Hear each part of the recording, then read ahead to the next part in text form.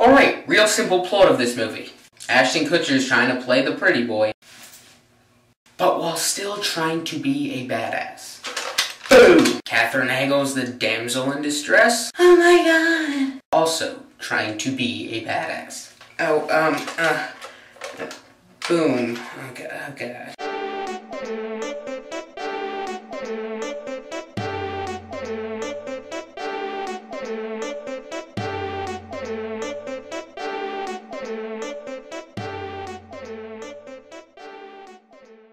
Now, I really didn't hate the trailer like most. I recognized its flaws right off the bat, and the premise was absolutely just been done to death, but I realized that it also could have some good in it. But alas, it really didn't.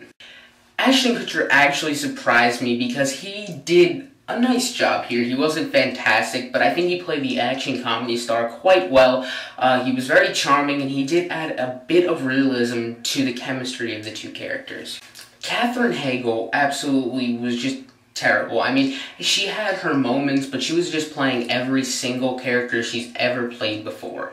I mean, the predictability level is extremely high here, filled with clichéness all the way. And I mean, it's kind of like watching a horror movie where you're just screaming at the screen, "No! Don't go there!" But it goes there anyway. The action scenes are actually done alright, and they can be fun at times, but like the comedy, it becomes repetitive and tedious. It really gets very, very annoying sometimes. It really just gets very, very annoying after a while, because 5 seconds after they meet someone, they're all being nice. A couple seconds later, they're trying to kill them. I mean, like we couldn't see that coming, and it's just abrupt, cruel, and annoying.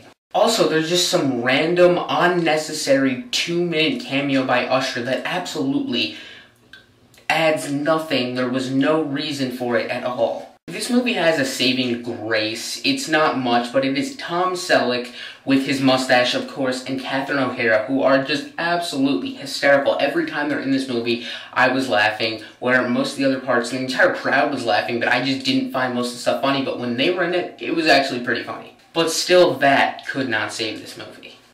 Overall, there's dialogue that's absolutely cringe-inducing. Every single plot point is predictable. There's a random, unnecessary twist, which they don't even reveal it as a twist. It just comes out very casually, which is very anticlimactic.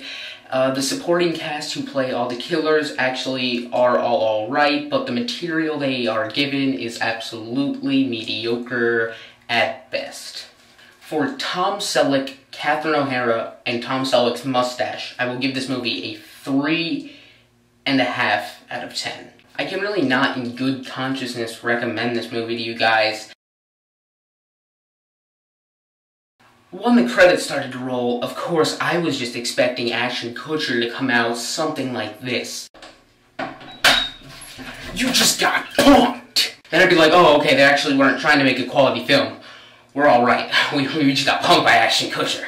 And I guess this is kind of a spoiler, but I don't intend on you guys seeing this, but if you don't want to, just stop now. Katherine Heigl is pregnant again. I mean, like, come on, can this chick not get off her back? Well, what is this? So with this review, you guys just got revolutionized. How's that for a catchphrase?